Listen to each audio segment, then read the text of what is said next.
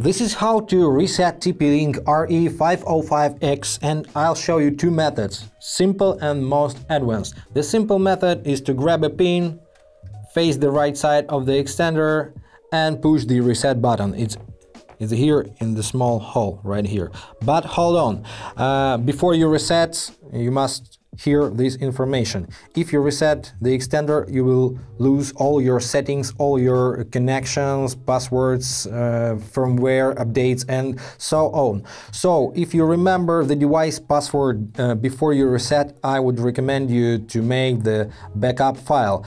Let me show you how to do this. So first of all, you need to go to your web browser on your laptop. This cannot be done from the application. Go to a web browser and make sure you are connected to the extender's network. So you need ext network, or maybe your extender has another name given by yourself. But anyway, you need to make sure that you are connected to the extender. And then go to a browser and in the search bar type the following IP address: 192.168.0.254. Write it down somewhere. Then press enter.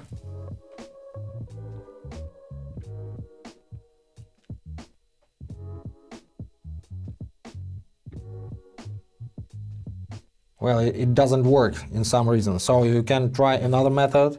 You can type in TP-Link-Repeater.net and press enter. It works. Perfect. So now you need to enter your device password and log in. I don't want to save it for now.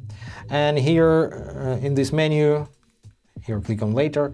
In this menu you need System Tools and Backup and Restore tab. So all you need to do is click on Backup, and the system downloads the config file. Later, after you reset the extender, you can upload this file in the Restore section. Just browse, upload the file and click on Restore, and you will keep all your settings, including cloud connections and so on. Also, you can, to keep cloud connection, you can do soft reset. It will reset everything but your passwords and cloud connection. When you are ready with your backup, you can confidently make a hard reset of your device, and it will roll back the firmware updates, because sometimes after firmware updates it doesn't work. Now some changes in LED lights, it's normal. It means everything is underway, the resetting is in process.